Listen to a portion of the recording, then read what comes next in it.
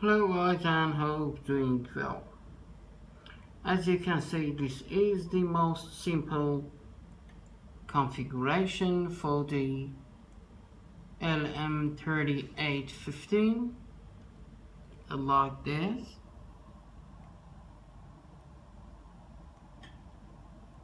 And also, when I'm checking this schematic, I will get that this is really the most simple or simplest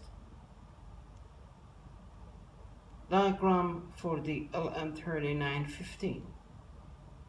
As you can see, only one resistor we need,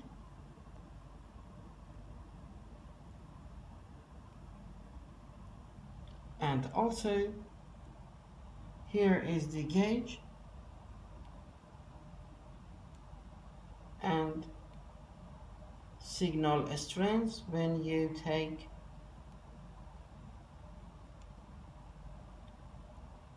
the dots or the bar graph with this configuration. Of course, the pin number 5 is the AC or DC input. I will stay on the schematic.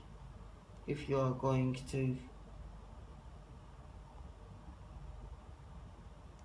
take a screenshot and make this project with the easy configuration,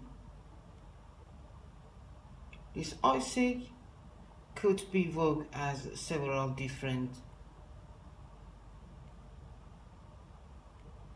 diagram schematic, but this one is the most simple with the signal strength values you can see here with the number of dots. Is very good for the battery level indication, for the VU meter, for the sound alignment equipments, for the signal strength, quality, and the other projects. And here is the configuration with the LM3915. I should say LM3914 and LM3916 are completely different with each other, and they are different as anode common or cathode common. As you can see here, the bar graph is connected to the positive, and the LM3915 will drive the negative.